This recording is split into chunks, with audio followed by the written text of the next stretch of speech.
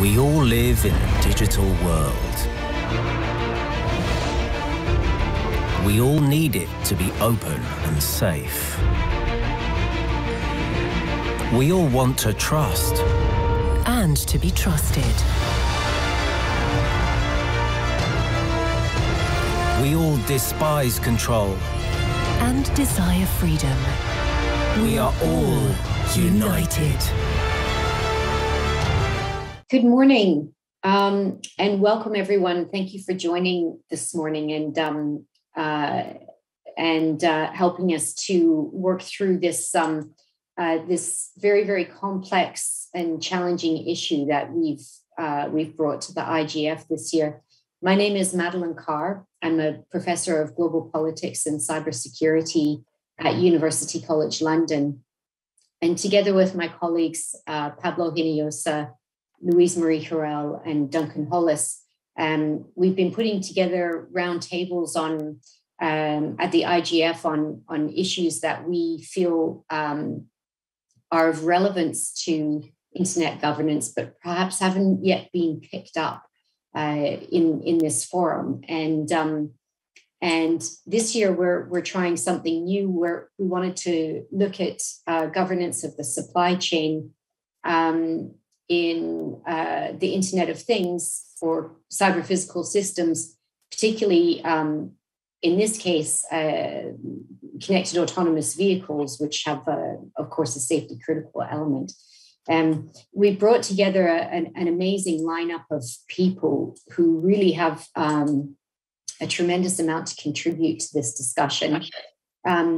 But also people who represent sectors that haven't necessarily participated fully in the IGF in the past, which we feel is really essential to the conversation. So we have quite a tight schedule, and we want to leave time this morning for input from other participants as well. So we're going to work hard to stick to our plan and hopefully capture a wide range of views.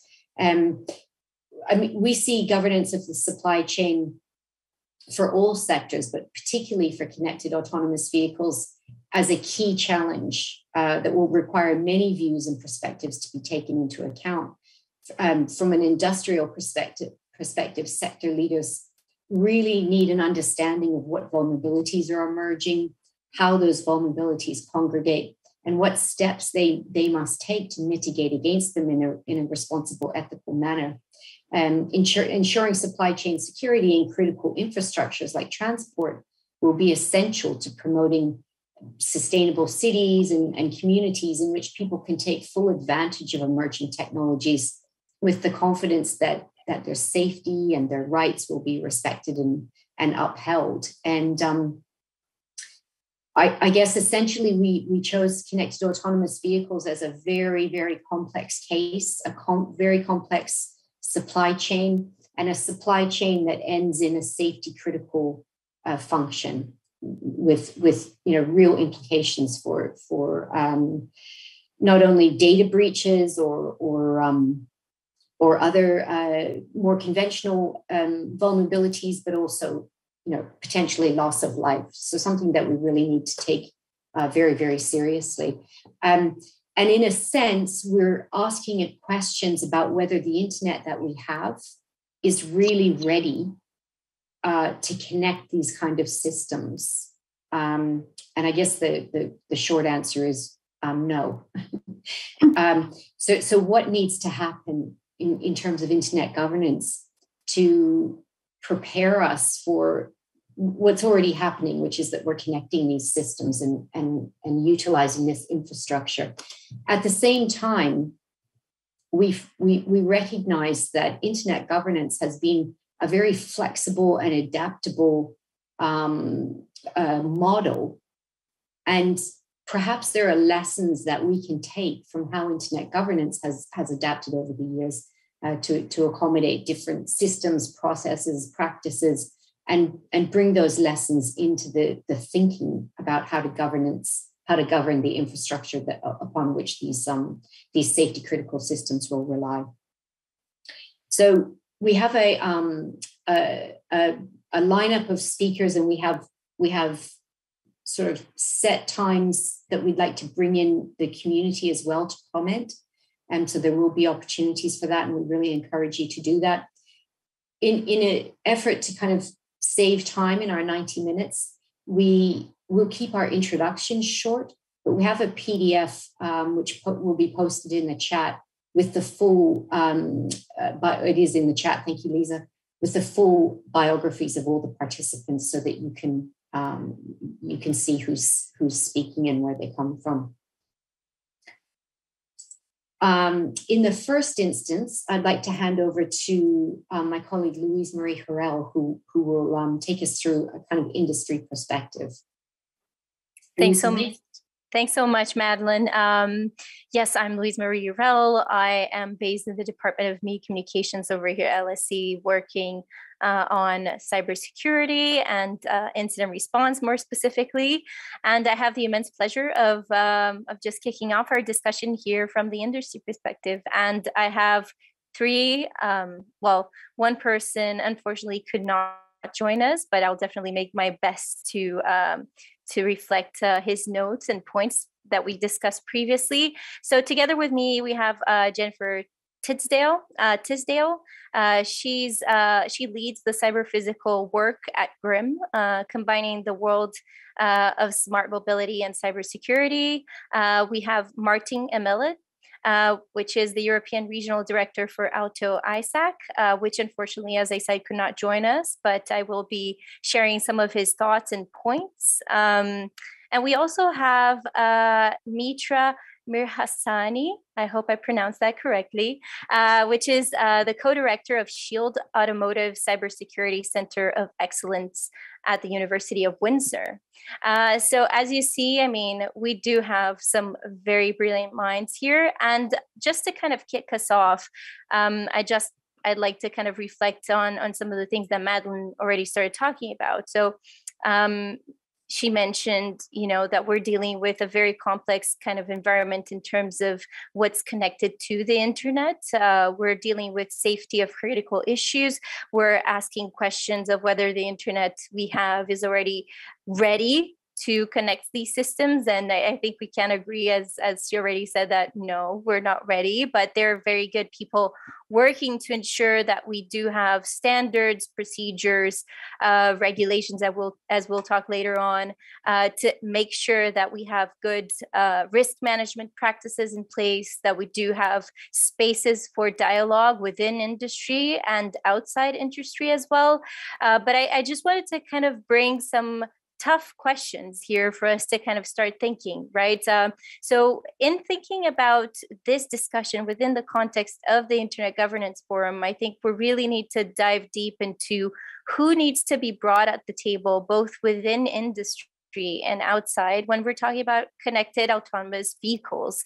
How to ensure that standards that are being developed or regulations or sector-specific practices, that they are actually not only a reflection of one specific silo, but that we're talking across different stakeholder groups, right? What are the concrete changes that we're aiming at? What are the goals that we as, and industry more specifically has been putting to actually ensure that we go from talking the talk to walking the talk, right? And I think just to start out with the points that Martin has already sent out. So as I said, Martin works with Automotive ISAC. So for those of you who are not familiar, Auto ISAC is the Automotive Information Sharing and Analysis Center. And those working in cybersecurity, you might have been acquainted somehow to other ISACs, such as the Financial Security ISAC, which works with SWIFT network and all of that to actually protect the financial sector. But here we're talking about a very specific ISAC, which is dedicated to the automotive sector. And Martin notes that, the main goal of Auto ISAC, established in 2015, which was kind of surprising for me, that in 2015, it's kind of particularly recent, is a global information sharing community that seeks to increase the resilience by sharing potential vulnerabilities between members of the automotive industry, along with a whole supply chain before they manifest themselves. So really trying to ensure that you have a previous information so that you can respond more proactively whenever something else comes up. And also, I mean, different industry partners, they are kind of engaged in mapping different kinds of vulnerabilities depending on which part they are focusing more or investing more in terms of security. So he notes that, you know, companies really need to establish a vulnerability sharing plan over the whole life cycles. It cannot be just a piecemeal approach when we're talking about that, because it just provides a myopic perspective of threats. So you can have a very clear perspective of how threats operate in one particular environment, but you do need to think about the supply chain as part of all of that, right? And this is our attempt to like go beyond the cybersecurity discussions around SolarWinds and Colonial Pipeline. I mean, there are many critical systems, such as the automotive sector, that really require our attention more deeply and carefully if we want to think innovation in a secure way, right? And he notes that while the life cycle security of information sharing is desirable, the complexity of implementing cybersecurity management processes for the automotive sector is really difficult. And one case that he brings is the ISO SAE 21433, and I'll share the link after I speak. It's a standard that was published in 2021 August, and it specifies engineering requirements for cybersecurity risk management. And another example that he also brings is a new regulation, which is the R155, which I will also share later on, which was approved by the United Nations Economic Commission for Europe, which is very, very interesting.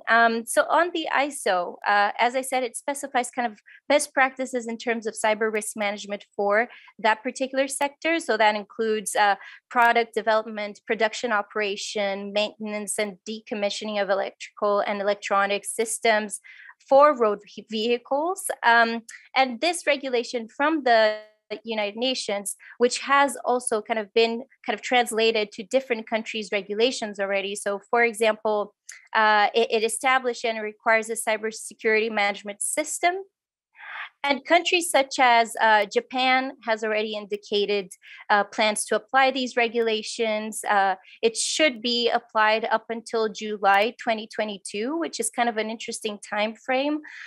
So the Republic of Korea, for example, has also adopted a stepwise approach, introducing the provisions of the regulation on cybersecurity and national guidelines until the half of next year.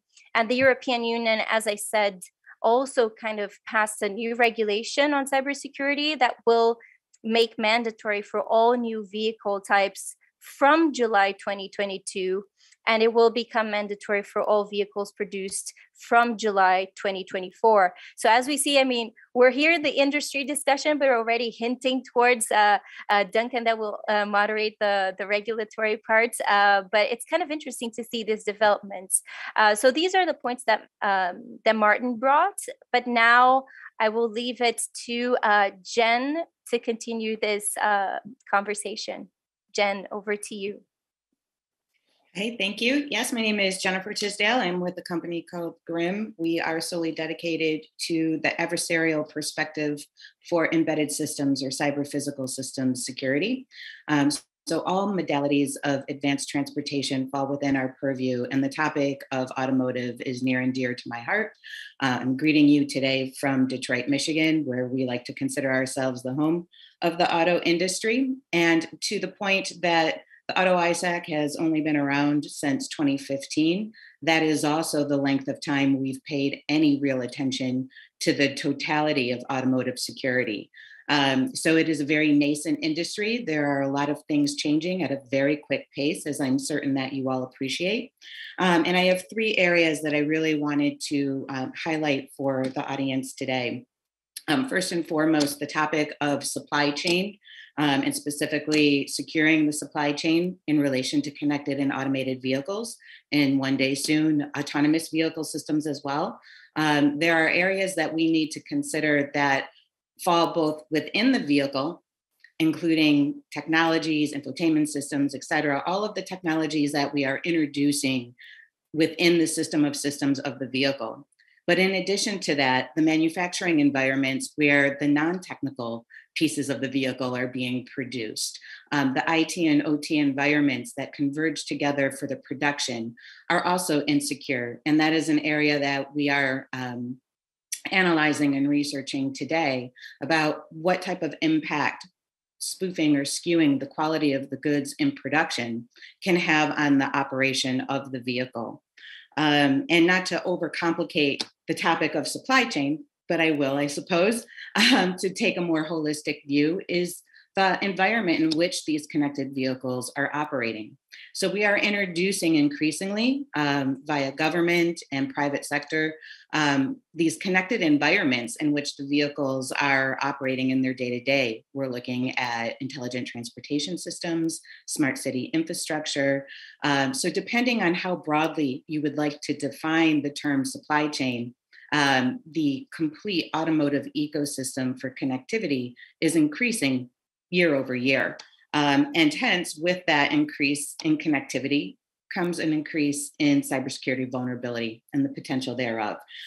So for the first point, identifying and properly defining what the supply chain is for the purposes of this conversation, I think becomes a very large topic when we're talking about policy, because not only do the systems need to be interoperable, but the policy that impacts the supply chain must also be interoperable and holistic in approach. With that leads us into the second point of smart policy. And it's one of the challenges that we've seen here in the US, and we know that it is an international problem overall, is how to have cohesive and consistent policy for connected and automated vehicles that cross borders, in large part in relation to the connected infrastructure that needs to be implemented and integrated into our cities and roads for the vehicles to operate. Policy for those systems, which are generally government oriented, in terms of the integration of those technologies versus the private sector. And then, of course, working with the private sector for the vehicle production to make sure that the technologies are secure. So there will be a need to be nimble in our policy making, much like there is a need for us to be nimble and flexible in the integration of the technology in relation to cybersecurity, as the threat landscape is evolving and ever changing, and the methodology to breach these systems are also evolving and changing. So the only thing that I can think of, and I hope nobody is offended by this statement, the only thing that moves slower in terms of changing academia or changing how we manufacture goods, the practices, the R&D, the process implemented, the only thing slower is the policy making. And typically, at least in the States, by the time we get policy approved, something has changed in the technology that now needs to impact how we view the policy. And one of the examples I will give to you for that in the US is the Right to Repair Act. And the Right to Repair Act was originated to let consumers have the ability to repair their own vehicles, that they should have that ownership to level the playing field so they wouldn't be beholden to car dealerships or automotive OEMs for always having their vehicles repaired. They could do it themselves. It increases the economy by enabling mom and pop shops to have local mechanics that can repair vehicles. The troubling thing now is that there is a need to look at all of the electronic components that are integrated into the system. And so where does the consumer's right begin and end versus how the automotive industry is to secure the vehicle? We don't have a lot of systems where you can go to your corner store, if you will, buy a vehicle and then manipulate the electronics in it for whatever the reason might be, right? Mm-hmm. Maybe you want to turn off your navigation system or things of that nature. As a consumer, do you have the right to do that if it impacts the functionality of the vehicle and ultimately your safety or the safety of others? So that brings us to the final point, which is liability. 30 seconds, sorry, just so we're really on. Sorry. 30 seconds left, we'll talk about liability. And when we have this ecosystem where we have government, academia, industry, and consumers coming together into this one ecosystem of the car, who is responsible? If the consumer is able to adjust the technology within the vehicle, is the OEM responsible? And that's really the teaser today, is where do the rights begin and end, and how do we keep people safe? Excellent. Thank you so much, Jennifer. I think that is a very good transition already for Mitra. Mitra, over to you. Thank you. So I'm the co-director of Shield Automotive Cybersecurity Center of Excellence. We are right across the river from Jennifer in Windsor, Ontario, Canada. And as a result of our close proximity to Detroit, there are many, industries that are dependent on providing parts and supplies for the automotive industry are housed in Windsor, Ontario. The one that I decided to talk a little bit, take you guys to the micro nanometer dimensions and provide a little bit of threat that is coming and is basically put a little bit of lights and shine a little bit of light on it. So Jennifer talked about the consumers who might be able to change the setting of their cars. My example is coming from manufacturing and integrity of the parts that you receive. So when you, for example, when we want to have or create a complex system, which is composed of many, many electronic parts, what we generally do is that we trust a manufacturer that is doing the chip manufacturing, and we kind of buy those parts, and these parts are not anything specifically, dangerous looking. They are the ICs, the integrated circuits that you have at almost everywhere these days, from your toaster oven these days, smart ones, all the way to critical infrastructure in power plants and so on different very sensitive parts of the applications. So when we buy these parts, we trust that the manufacturer has done or actually has created the schematics, the circuitry, these designs exactly as it's promised or exactly as we ordered it. So we did a little bit of test, a couple of, actually now it's about a year, which pandemic days are kind of blending into each other. We did a little bit of test. We bought 100 parts, 100 of these electronic parts off the internet from reliable vendors, not from black markets, gray market, or anywhere else. And we brought them home to our labs and started looking at them, removing layer by layer the surfaces of the devices and just check them out. Wanted to make sure that what we bought is exactly what we wanted to be. Well, right away, most of them kind of yelling the parts. Basically, they were literally yelling that we are not the exact parts that you wanted to, from very small modifications in how the numbers are or serial numbers are kind of created, all the way to the nano dimensions where we saw some irregularities that are not supposed to be there. The results were kind of worrisome because only 22 were true parts that we were supposed to buy. The rest were either counterfeits, either made by someone else, or they had extra components in them that were not supposed to be in those hardware. So what's the danger here? The danger here is that those extra parts that are there that are not supposed to be there, and we call them Trojan hardware, those are giving or taking away the control. They can take away the control from the consumer, from the manufacturer, from whoever is driving the car or operating those devices. Again, all the way from airplanes to power plants to automotive. Those parts can basically have a mind of their own, operate this the way they want. They can all of a sudden stop clocking the system, raising the memory, changing values, or kind of leak information. Or they can also be causes of worms into the network and create a little bit more headache for everyone.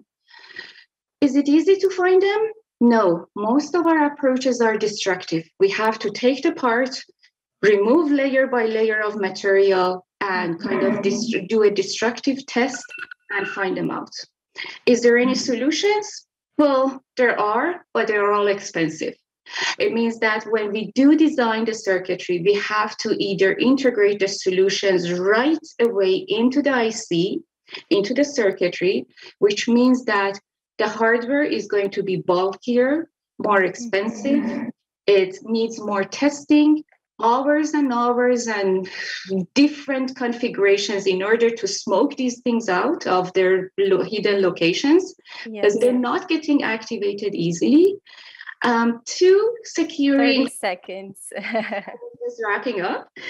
Two, to basically changing the policies of supply chain.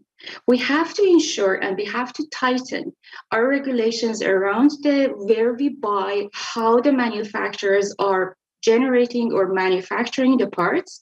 And that's the part that the policymakers are coming in and basically creating certified, trusted manufacturing line for us. That's great. Thanks so much, Jen and Mitra, for raising very important points. I guess we're going here through kind of a very interesting flow, right? We started the discussion with kind of the big governance questions. What does it mean in terms of internet governance to think about, the governance of security, and more specifically, the security of the automotive sector, which is interconnected to, the way in which devices have populated both our everyday lives to kind of industrial systems, right? So I guess, we went from that discussion, we then kind of transitioned to what kinds of, let's say, broader standards or regulatory frameworks have been developed so far, even though that's going to be kind of delved deep in the other section. And then we kind of transitioned to Jen's point about the environment of complexity. How do we ensure that policy is connected to the industry solution? How do we make sure that policy is responsive, but at the same time kind of adaptable given that environment, and thinking about consumers at the end of the day as well? And you, Mitra, very well kind of also brought that other dimension. What does it mean when we look deep into those components? What happens when we kind of sandbox all of this and try to see whether it is counterfeit? And that is where we get at least to kind of one of the very kind of nitty-gritty dimensions of what security is. I think sometimes we make it so abstract, right? But I think there are many layers that we're peeling over here from this discussion. And now I would really like to just open up for questions. We have approximately 7 minutes for us to do that, but maybe I'll just kick off with a very short question for each of you, and then we'll kind of, please keep it coming. Use the chat function to all participants out there. Please feel free to just raise your hand and unmute yourself.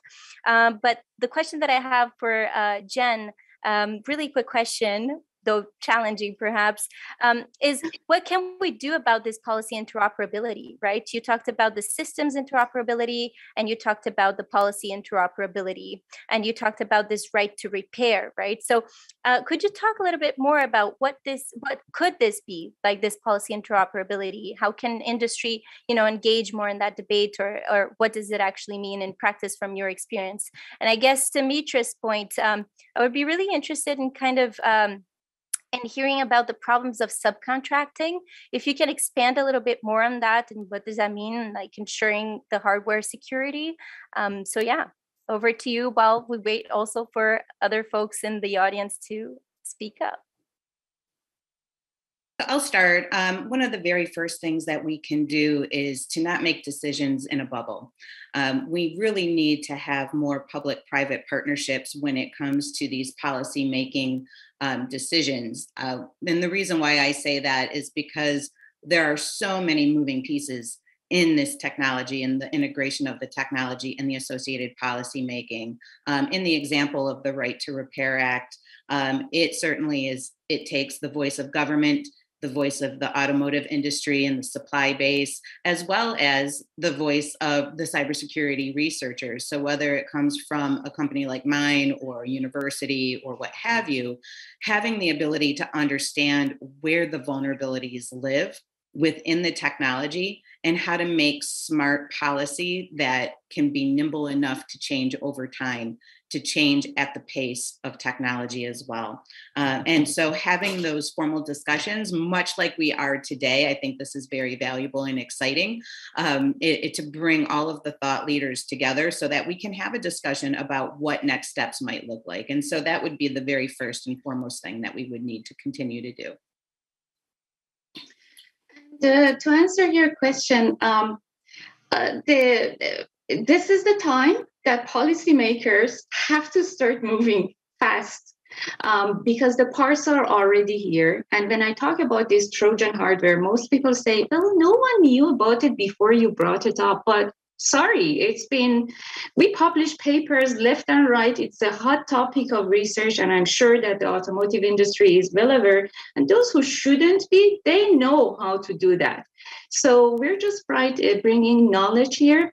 The voice at some trend is that these parts are already in some of our critical infrastructure in our automotive.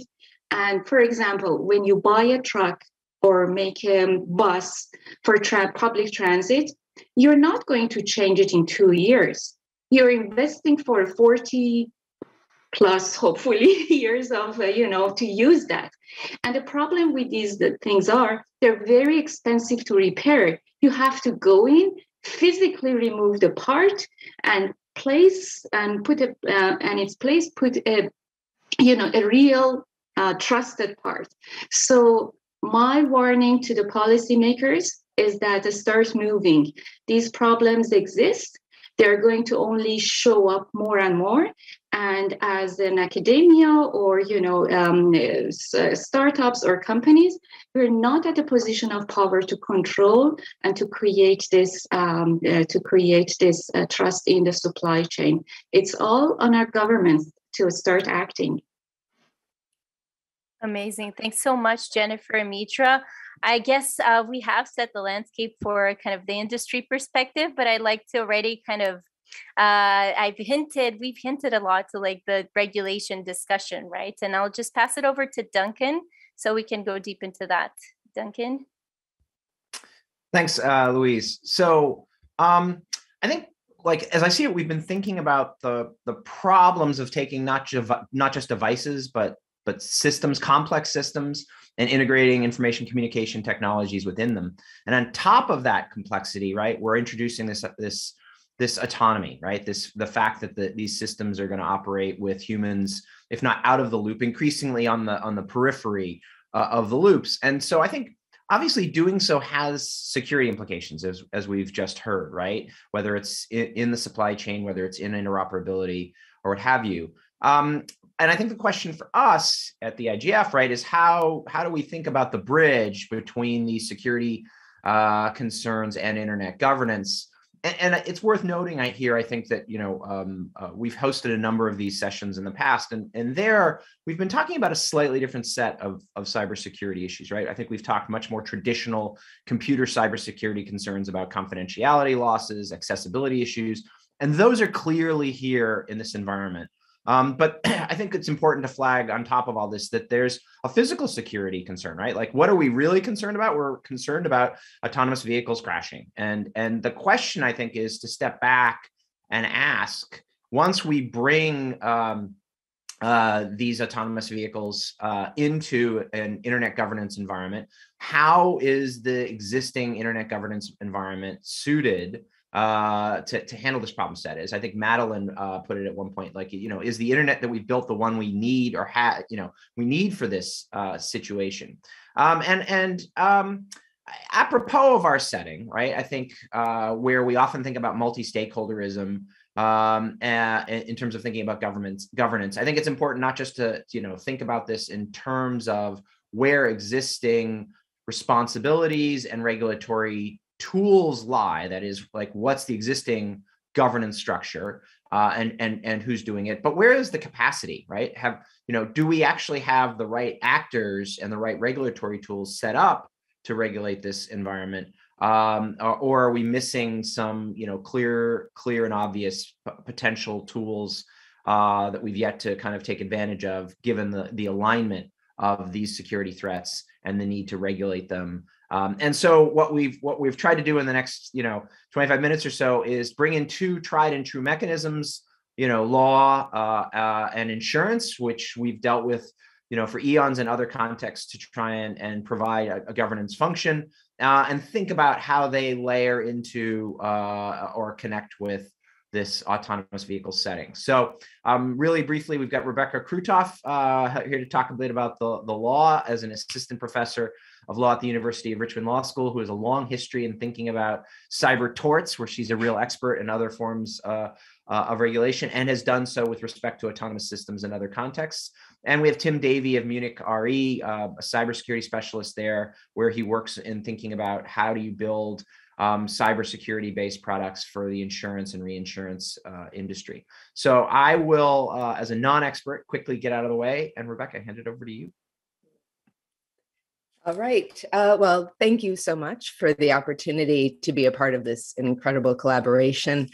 My research focuses on the relationship between law and technology, and particularly on how autonomous systems, like autonomous weapon systems and also autonomous vehicles, raise different reoccurring legal challenges and issues. Now, of course, autonomous weapon systems are intended to kill certain people, while, as Professor Ellis mentioned, what we're concerned about with autonomous vehicles is that we don't want them to kill or hurt any people.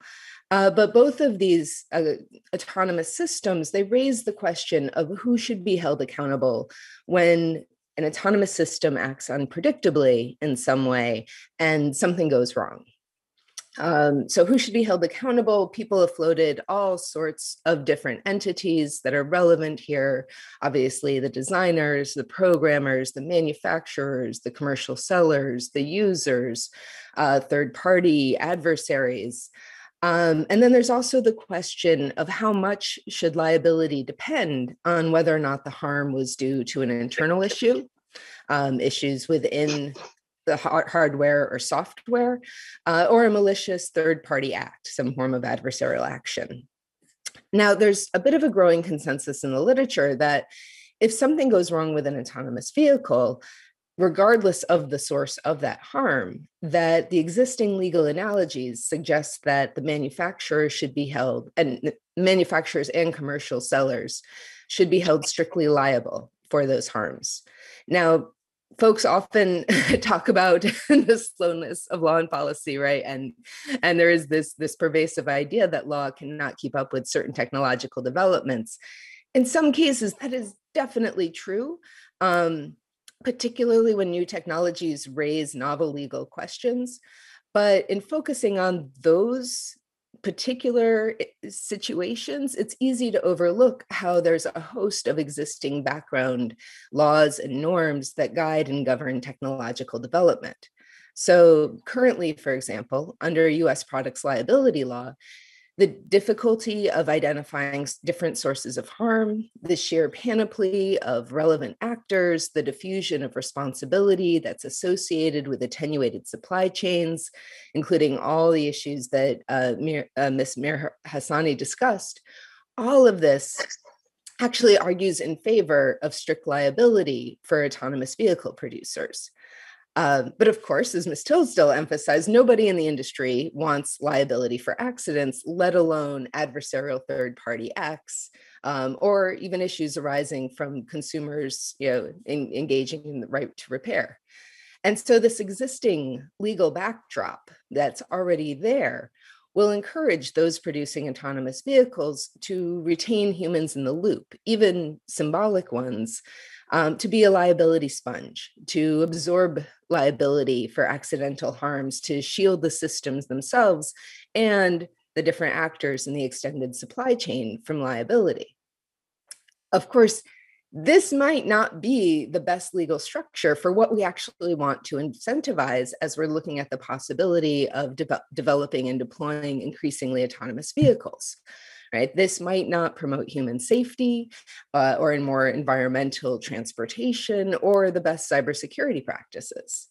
And so this is the time, arguably belatedly, right, to step back and determine which accountability structures will incentivize actually achieving our different goals, which of course requires thinking through the different hardware and software vulnerabilities.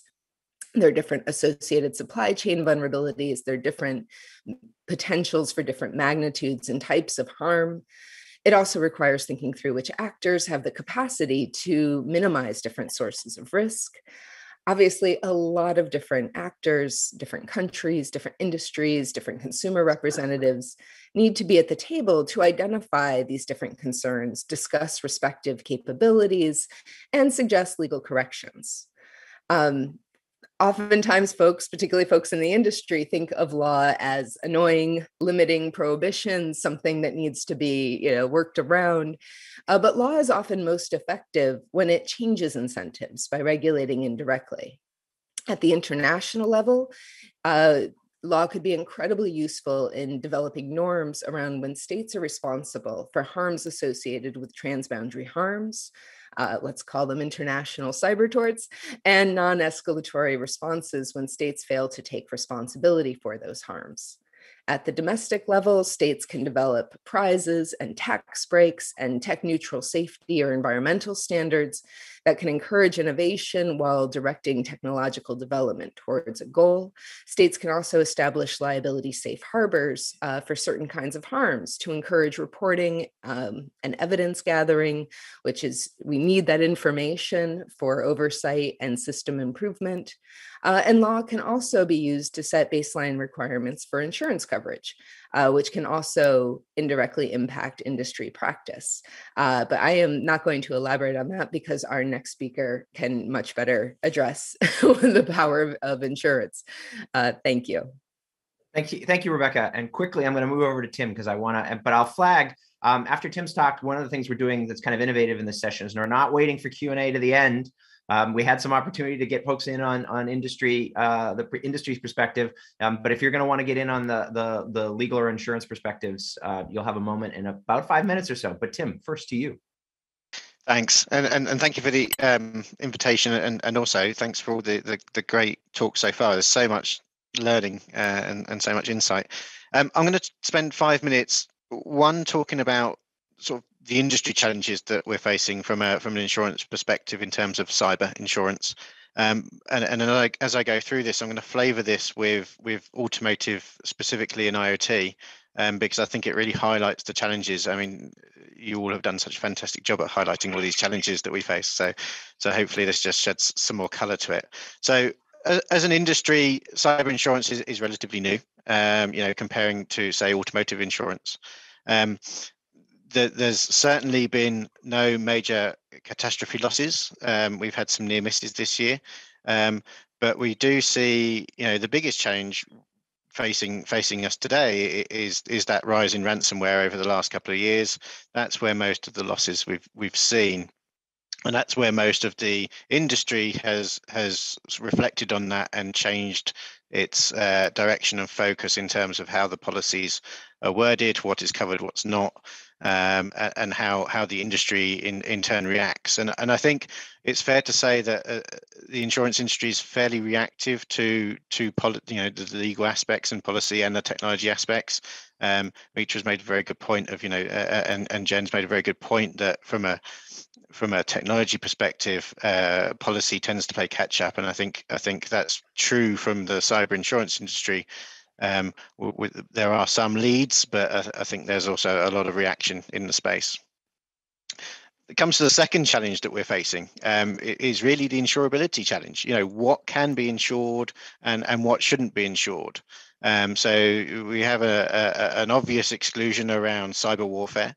But then when we look at the automotive, connected vehicles and where those liabilities lie, and Rebecca made a very good summary of the liability chain of subcomponents in a system. You know, a connected car is a large computer on wheels. Translate that to all the other industries and where all the other large computers are. Multiply that by Internet of Things, and you're suddenly impacting farming and all the other traditional lines of business where normally we're quite comfortable with what we're exposed to. So that really means that us as an industry has to mature, and we have to understand all these complex liability chains to be able to define the right policies, the right wordings, the right legal aspects to make sure that we can actually insure cyber in all its contexts. And IoT certainly changes the landscape and makes that more complicated. One of the ways we can do that is, and we have a big drive in the industry, is around data. Short term, we look at it from a risk selection perspective. So what data can we understand from an organization that we're insuring, or the risk that we're insuring? You know, how do we know what good looks like? How do we know what controls are in place?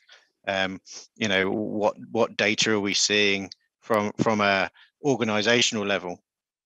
Now, that can get quite complex and quite deep. And if we start looking at sort of some of the comments that Mitra's made around the hardware layer, all those impact the insurability of the solution. And certainly one thing that we're going to have to be looking at short to medium term, if we're going to have a long-term future and a long-term market, is this concept of trusted components or trusted computing, where as an insurer insuring an entity, we can certainly look at that supply chain and look at where there is trust in the components, and look at where there is best practice, and hopefully start to take away some of that complexity of the whole system as a whole, and all the risks there, and starting to reduce that down into subsections. Because otherwise, I think we'll find that with IoT, and certainly with automotive, we'll start to see some very expensive products, or which wouldn't be acceptable in the market. As a reflection on today, where we're at with automotive, there are now automotive policies that do include some elements of cyber coverage. So they take elements of mainly around system failure of the connected elements of the vehicle, and they start to incorporate into the automotive policies for fleets and for individual personal auto policies as well. That's starting to become quite prominent in the States and in Europe, but it is still emerging. So you know, to be part of this group and this industry, insurance certainly has a piece to pay, from experience and trying to understand and support the element of connectedness. You know, we can put insurance products in place that enable the commercialization of and the adoption, and some of the deployment challenges that we face. Hopefully that's a reasonable overview in 5 minutes of the challenges of insurance. No, I think the challenge of all this is again, not only are we dealing with a complex system, but because of the number of not just stakeholders but perspectives, it necessarily requires us zooming along at 30,000 feet. Happily, people have responded to my invitation, and I don't see any hands raised, but I may call out some of the questions I'm seeing in the chat to both of you. And the first comes from I think it's Niam, which asks about how do we set up safe harbor information sharing schemes to address concerns. I think about not the physical security so much, or maybe it does in some ways have physical security, but the sharing of information problem in terms of the IP or the data protection associated with this particular industry. And I wonder both from a regulatory or an insurance perspective, if either of you have any thoughts on that. Maybe Rebecca, I'll invite you first. Yes. And here's the importance of multiple stakeholders, as I want to reach out back to Jennifer and Mita and say, where do you see information sharing being most important? But I can say in terms of legal strategies, what you want to focus on is what's going to be most useful to have information about. Are we most concerned with reporting attempted adversarial attacks, right, and sharing information on different strategies that are being used? Are we most concerned about gathering information about problematic actors in the supply chain? And so it's going to be a bit of a slice and dice question about the different types of information that we're interested in acquiring are going to require different legal designs for figuring out how to encourage reporting about them. Possibly safe harbors is the idea that you minimize liability for harms associated with that things if you share information that otherwise you would be incentivized not to share, let's say about the fact that you were subject to a ransomware attack or a data breach. And that legal protection encourages that sharing of information.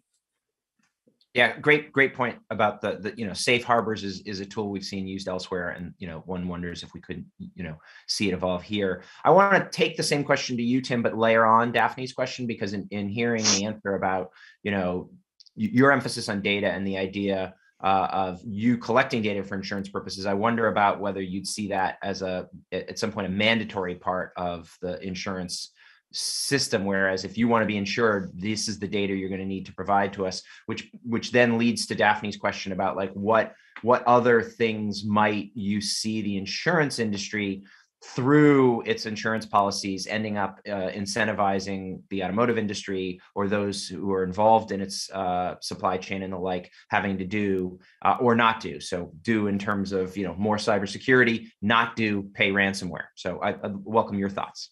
Yeah. Okay. So data sharing and things first then. So I think absolutely. I think there's a couple of ways in which data sharing is really useful. That cross industry data sharing of expert data. So we're insurance experts. We're not, say, the automotive or chip experts, but understanding the threats and vulnerabilities that they see on a day-to-day basis, and for us to be able to understand that and model that helps us to define what the products and the pricing and the accumulation risks are. So helps us figure out what it is we're insuring.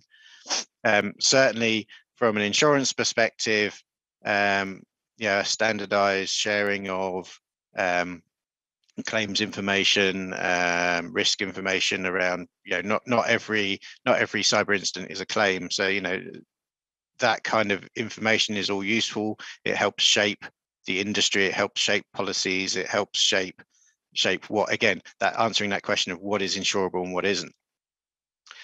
So I think data, and we've seen data sharing being really useful in and really effective in things like critical national infrastructure, for example. That works really well. In terms of that second question. Do we see more requirements coming in from insurance? I think the answer is yes. We're in a market now where actually it's increasingly hard to get cyber insurance coverage for the cost that you may have got last year. Renewals are tough. The risk landscape is tough, and so we're trying to do everything we can to, certainly from the small and micro businesses, that we're trying to join the broader cybersecurity industry in education and enforcement of good cyber hygiene and cyber practices, because they go a long way. But I think as we start moving into these more complex risks, we're going to have to start seeing some more compound controls or some more sharing of information. Because otherwise, we don't necessarily know the depth of the risk that we're undertaking, especially when it comes to these supply chains. I don't know if there will be we'll get the complete picture, but certainly we do a lot of work with our clients and our insurance clients as well around how we help the end insured manage and understand their risk from a financial term. So even having a conversation between the CISO and the CFO around financially what their risk implication is of cyber is a big question for many organizations. Thanks. So I also see that Peter, who gets a chance to speak in a sec, but let me kind of insert his question now. But Nella, before actually, since he gets a chance to speak, let me give you the floor. Yes, thank you. I have one more question about the information sharing. I was wondering how much it plays a role where the company is actually based and the geopolitical dimension of it in sharing information and what impact it has, generally geopolitically, if a company, because we know that many components of vehicles are also produced in, for example, China. And so how do you see the impact of this? Thank you. I think, I invite both Rebecca and Tim to comment. I think it actually dovetails with where I think Peter's question also kind of read about how do different national competition laws play in. So I think both questions involve kind of what we might regard as a fragmented government space, where instead of thinking about there being a single top-down structure, we're seeing regulation and insurance in multiple jurisdictions. But I don't know, Rebecca, or do you have thoughts? No, you hit on exactly what I was thinking, which is right. The nature of this chain of problems is inherently international and fragmented, and so we need to think about and design systems that address that issue, and that's where having international norms could be important, and sort of international guidance and best practices could be incredibly useful in at least creating some baseline standardization of some of these legal approaches. Right, and it can be standardization of the actual substance, or standardization on the rules for rules, right? Like, here are the sorts of things we think are appropriate to be done at that national level, and here are the things that we should be left for a more of, like, say, the internet governance space or a multi-stakeholder approach and the like. I'm cognizant of our time, because I do want to hand off to Pablo as our third moderator, but I thought with just the 2 or 3 minutes remaining, I wanted to actually give you both the low-hanging fruit question, which is, you've talked about all this complexity, the rising need for data and the like, and I wonder, as the kind of the lawyer and the insurer amongst us, what do you see as the lowest hanging fruit? What's the best leverage point for something that we might see done differently going forward to navigate this kind of connection between cybersecurity threats, autonomous vehicles, and the internet governance space? So maybe I'll go to you first, Tim, if you've got like the one takeaway you'd like folks to have, and then to you, Rebecca. That's a tough piece of low-hanging fruit. I think the takeaway for me, certainly in this space, is we talk about data, and if we take a lot of data, what are we going to do with it? So simplicity is key. I think if we can break down the problem into simple terms and then build things around it, I think that's important. But also, emphasizing my point of basic cyber hygiene throughout the industry. If people are cybersecurity conscious all through the design cycle, then hopefully that makes our life a lot easier, because we have more trust in the supply chain and more trust in the components. So that's two things, but I like it. It's two things, but I like to push it. Simplicity, like which I hear you also saying, mapping the environment better. Like, let's actually get some maps to simplify and understand Occam's razor, narrow things down, and then the hygiene point is always cannot be emphasized enough. How about you, Rebecca? What's your? It was the most mischaracterized question in terms of. It's just a simple question.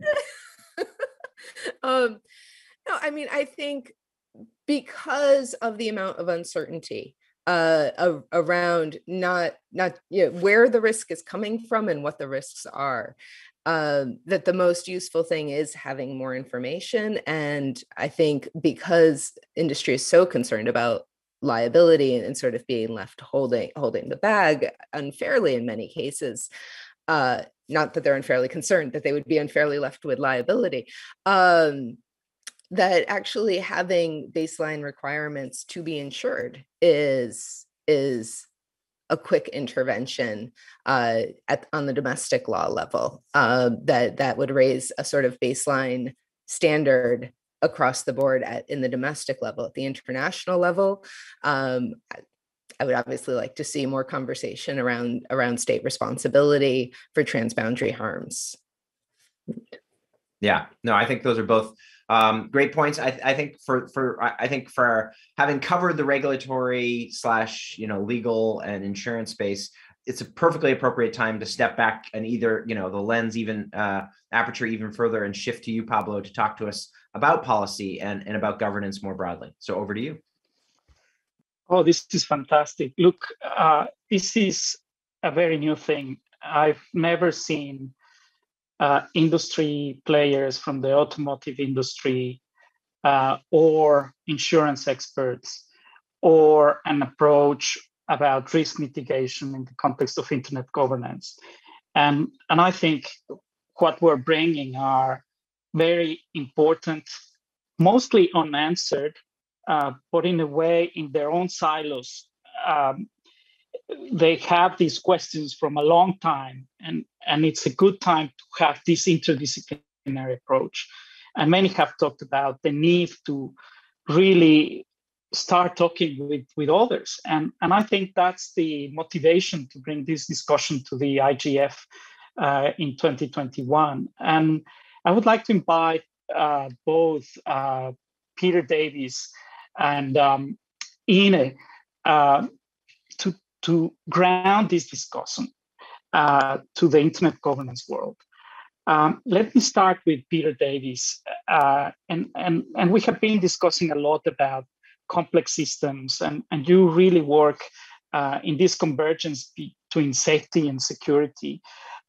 So Peter, help us out to ground this into what does this has to do with internet governance and why it is important. Thank you, Pablo. Much appreciated. And I think actually it's a really important thing. So if you look at the internet, it's traditionally been a best efforts type of thing, which has been fine for the kind of IT things we've done. It's grown immeasurably based on those sorts of things. But what you've been hearing on the areas that people have been talking about is a completely different set of things. You've been talking about things where safety is the outcome that you're looking at in relation to that, where timing, not just from the point of view of so for safety critical systems, but the fact that these things have to fail safe, the fact that you have to be able to do updates. So I know earlier on there was a discussion about the UN regulations 155 and 156 is the software update regulation in relation to that. And I would pretty much guarantee that the internet is a part of actually achieving the kind of rate at which you think you might need to do updates into vehicles on a global basis. But it's a best efforts thing. How would you do that? How would you count on being able to do those sorts of things? So this disjoint between things, and you heard discussions there about people are concerned. They're fitting into areas in which, as an OEM, as a supplier of vehicles, I have strict liability. If I kill people, I have liability, different in different territories, but I still have liability that goes with that. So if the internet is going to form a major part of being able to do my distribution part of my cybersecurity, then it's going to have to make sure that it can fulfill that. And I think that's a really important part for governance. Going back in the other direction, we all know that being able to diagnose problems, being able to understand what's happening is a real-time thing. It's not that we did it at design time. So chips is perhaps the wrong example of that. It's the emergent properties, the emergent threats that you see in these things, that I think is a really big problem there. So what you're looking for is to what extent can the internet, and to what extent are we going to be able to govern that so that we will be able to get the right timing information and the right things to attribute and be able to determine the sorts of things that we're looking at. And I think industry is looking for that to be something that can be achieved. But I think at the moment it hasn't been what effectively the internet has been good for. It's not been what's been the basics behind it. So I think there's a thing there where we need to step out from what we're trying to do in relation to that. I think there's a second thing in relation to that, which I guess went partly to the question that I asked. Everybody says you should share things in cybersecurity, but competition law says I mustn't share certain types of things, and that's treated differently. You can expect certain types of prosecution. So the idea that governments, that that policymakers have a really big place in saying you are allowed to share this information for this reason. Either it doesn't affect your liabilities or those sorts of things. That is something has to be written into these sorts of things to enable those on a much more global scale, I think. And that has to then fit with national regulations. So in many cases, some of the attacks that we've looked at are global scale attacks, but the only organizations, the only place that liability can be held, the only place you can look after that is at a national level. So I think, in a sense, we have to be able to look at how we do that. Just imagine that we had an attack on chips that actually stopped all food supplies worldwide. You can't hold that in a company. It's too big. You can't insure that. It's too big. So this crossover, and I heard when we talked about insurance, this aspect about cyber warfare and things of that nature, it is not obvious what cyber warfare is in relation to these. And I know that's still a discussion. And the Internet Governance Forum should definitely have an element in relation to that. So this element of concentrating on legal questions, how you establish proof, what you need, what evidence looks like, those are all elements that I think are really fundamental things that must fit with the discussions that we've had so far, but actually need to fit into some of the governance regimes that actually fit around the internet. And I guess that's probably my 5 minutes done. So those would be my instinct. That's how I think it has to fit back into not just the internet governance, but the legal regulations in each of the territories. Peter, thank you. Now we have Dr. Ines Stemmens lecturing futures at the University College of London. And I mean, following up from what Peter said, the first question I would like to ask you, Ines, is, I mean, as decisions need to be made, are the right people on the table to make those present and future decisions around the topics that we have been discussing? Hey, thanks, Pablo. So what a question. Okay, I'll do my best to give some responses to that and use it as well to offer some summary reflections on what we've heard. So absolutely coming at this from a public sector point of view, and my work generally, I work with and research on the teams. So these are the people who work in policy, either in like strategy, policy design, and analysis that do. And I'm really struck by all the calls about really making sure that policy like keeps in sync and works at the pace of change working, and that there's a need for action on the policy side. And actually, Peter, your last question there about, so what should the evidence look like? That's the one I wanted to use as my segue to the stakeholder question, Pablo. Because that's part of the questions that we work on a lot. And that's the question of when the nature of the system to be supported by policy and governance is changing, what is it about the distinctive attributes of those systems that tell us about new or different types of knowledge that are needed, how that's brought into a collaborative space, what kinds of methods, processes, approaches we use to actually generate evidence for policy from that, and then how we use that in informing decision-making. 3 things that have really stood out from discussion for me. The first is that it's incredible, and we're all agree that there's a great call for a need for policy to take a role in enabling this information sharing, but very struck by the nuance here in going beyond information sharing and really using that shared information to produce evidence that informs a shared understanding of how the fundamental nature of these systems is changing.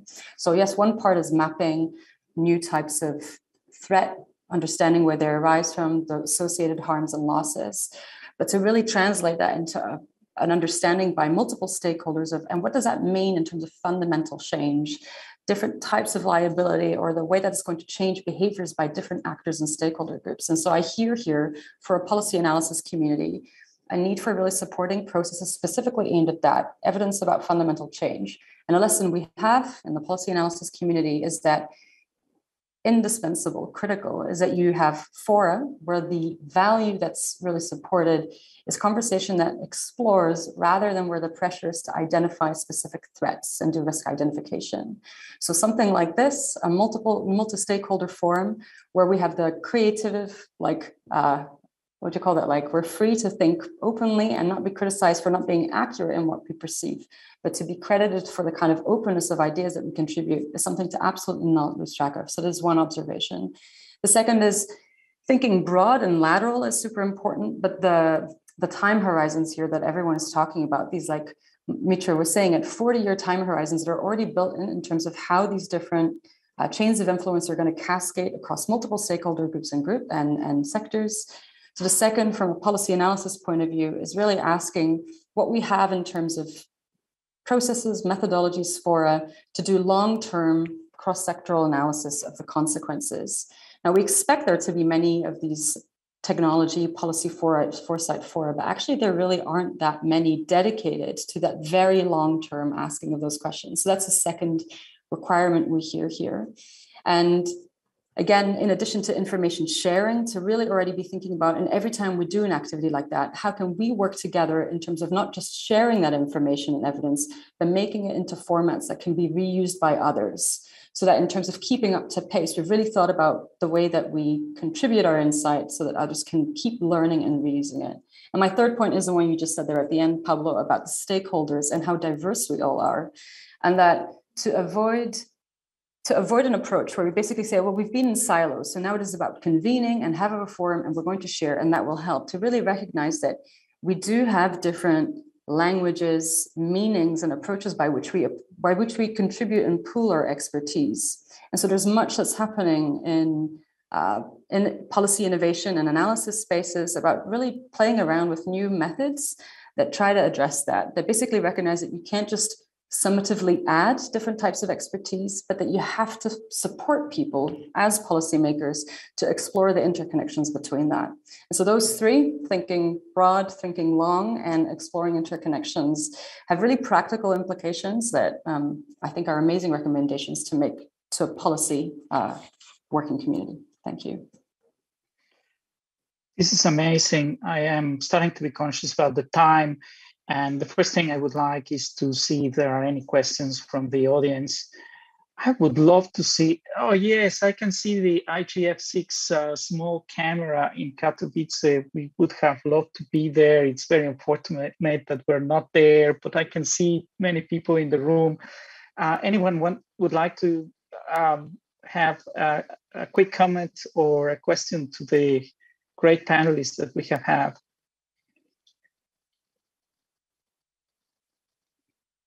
All right, this must be so new, and I think that's part of the idea of this workshop, to bring something that hasn't been brought before to the IGF, and to leave you, the audience, with questions that we can continue to elaborate in future IGFs. So we went very much from Detroit, domestic manufacture. We talked about the nano dimension of the different parts included in this manufacturing process. So we went a little bit from hardware to software, to risk, to legal, to liability, to insurance. When have we heard the voice of the insurance companies in context of the IGF? It's quite an important aspect of things. And actually, you left me thinking, Tim, about how the insurance companies can actually put pressure on resolving some cybersecurity issues, which is an interesting incentive to continue to discuss in the context of internet governance. And we continue to zoom out into complex systems, as Peter said, and then sort of the tools for policy making that in a broad. So I'm quite in favor of trying to bring all of this together. And for that, perhaps, Madeline, we can come back to the beginning, because you were the first one to ask these questions and frame these workshop proposals.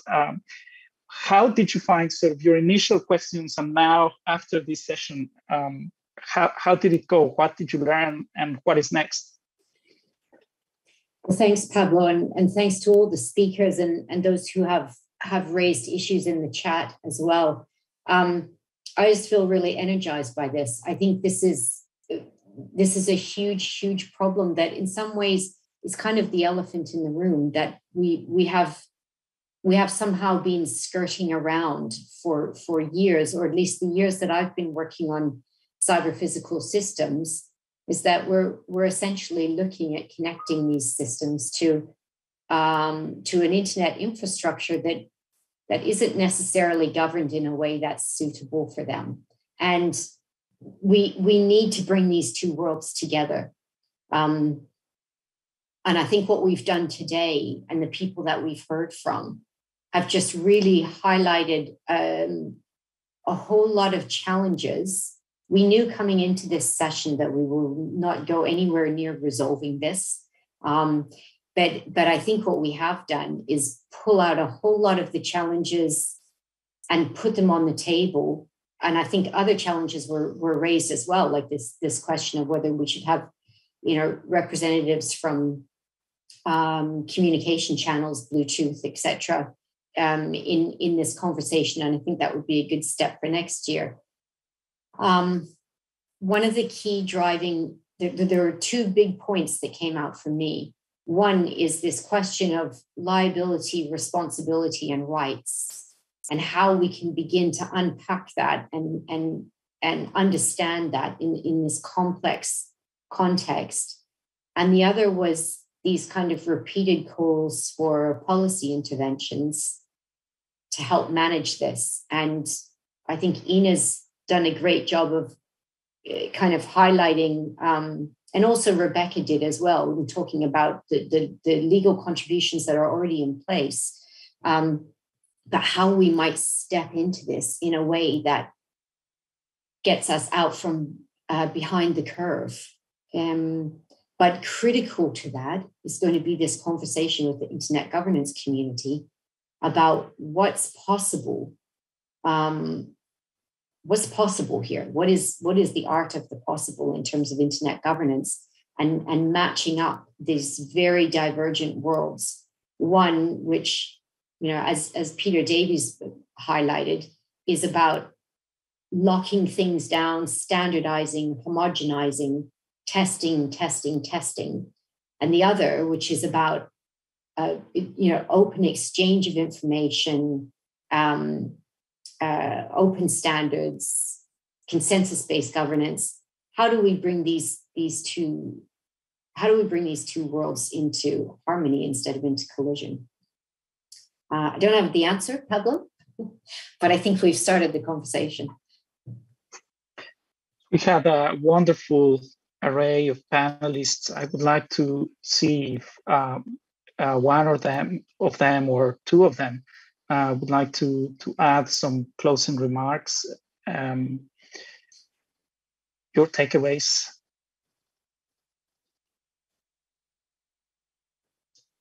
Luis, what are your views?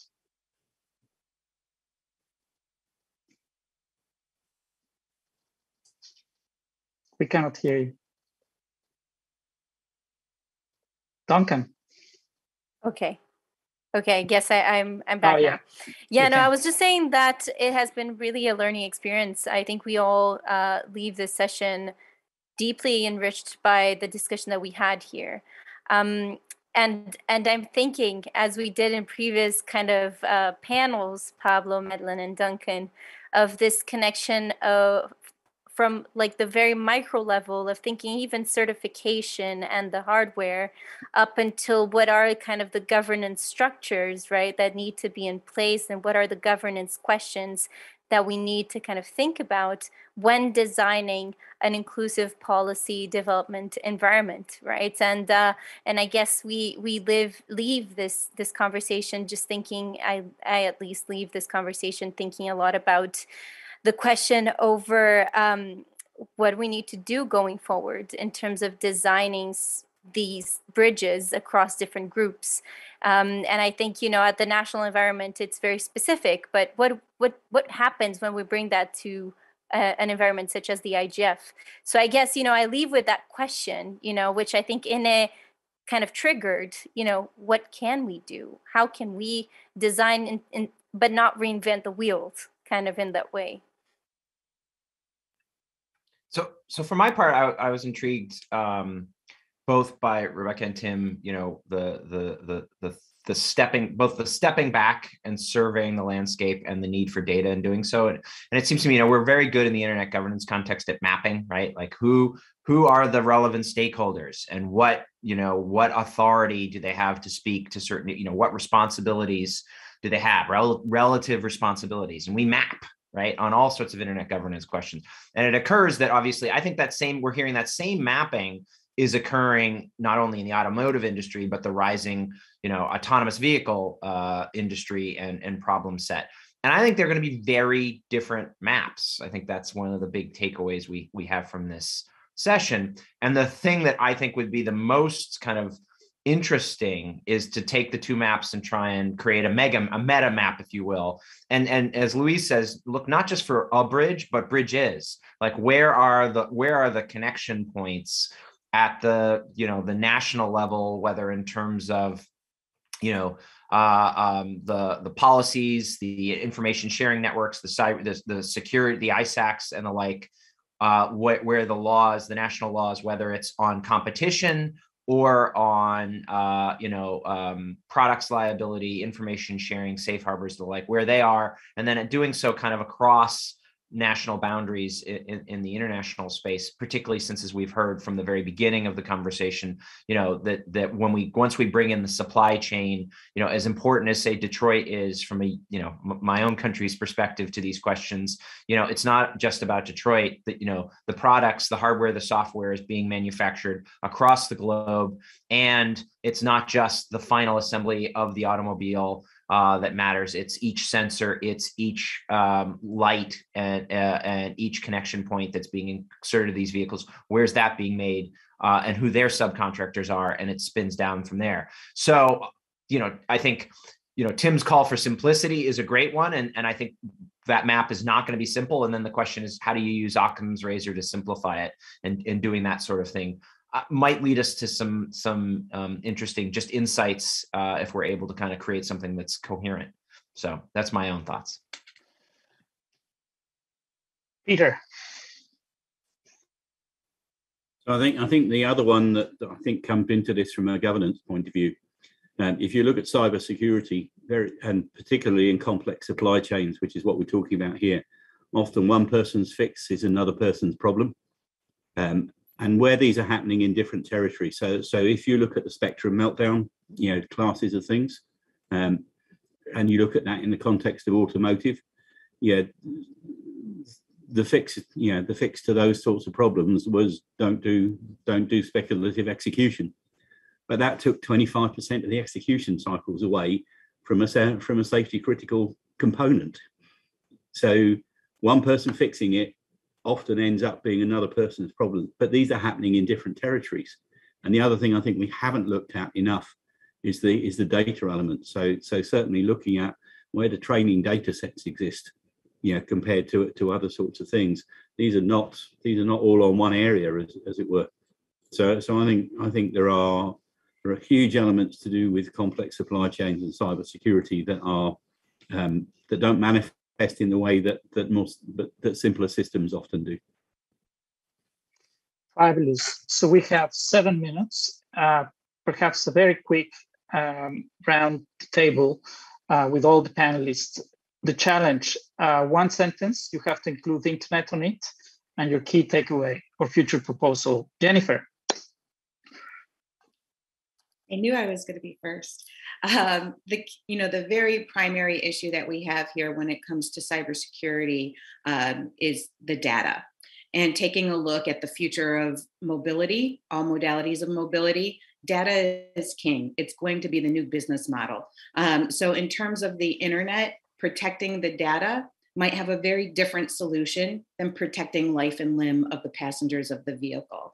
So there will not be a single solution. It's going to be a layered approach, much like security needs to be a layered approach. And so I'd say our primary focus in terms of the internet is protecting the consumer data associated with the connected vehicles, because that is what I think is at great risk. Mitra. Oh, one sentence.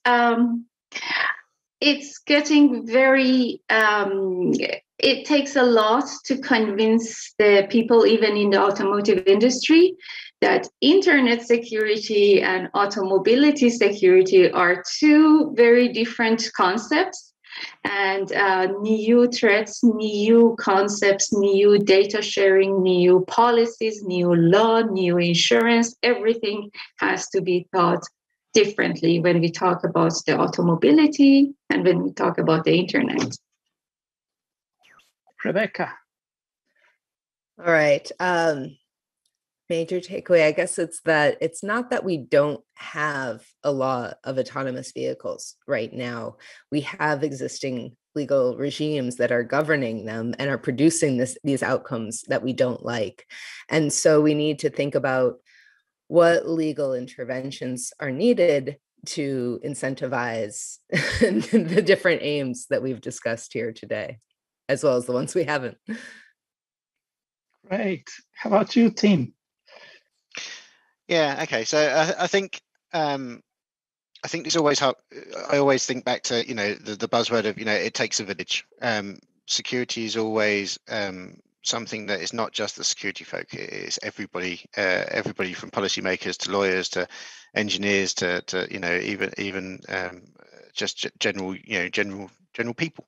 And with the internet and with things using the internet more and more these days, that awareness I think is so key, and bringing communities together of different groups and different perspectives. We talked a lot about data. One thing we didn't really talk about is the different lenses and different insights people see. We talked about different governances in different countries. Those are two completely different perspectives around the same data point. We'll only understand that if we're all working together, like that village analogy. You didn't include the word internet, but it was a very good takeaway. As people, everyone's using the internet. It was in there somewhere. Excellent. Before Peter, Ine. Oh, found it. I know I'm almost last, so I should have the best sentence, but it's a really long one. So what I'm taking away a little bit different is one critical practical challenge for the policy practice community is that it's not only the mapping that needs to happen in information sharing, but the challenge is for the policy community drawing the boundary around where it distinctively should contribute to meet the needs for better internet and connected things governance. That's my sentence. I'll paste it, Pablo. Awesome. Madeline, your last words to round up the workshop. Did we have Jen? Jen. Did Jen give her one-liner with? Yes. Oh, sorry. Okay, I'm getting mixed up. Okay, I don't have a single sentence, Pablo. I'm sorry, I didn't think I was going to be down for this, but I think what I would say in summary is that this is a discussion that we need to pick up at the IGF and continue, because I think there's a lot to explore. I think that the stakeholders that we've brought together in this session are really valuable to this conversation, and there probably are more. But I think bringing these people together into the conversation that we've had has been really powerful. And I have learned a lot today and over the recent months of pulling this together. And I also think, going back to the point that you made a few weeks ago, that we need to think creatively about what internet governance has to contribute also to this, as having been a model of flexibility and adaptability. So that will be the work for us going forward this year, I think, is to think in both of those directions. And we certainly, I hope, will convene again this time next year, hopefully in person. That's bring us to the end of the workshop, onto the next IGF, and hi to everyone in Katowice and around the world. Thanks everyone for participating. Thank you. Thanks, Bye-bye. everyone. Thank you all. Bye.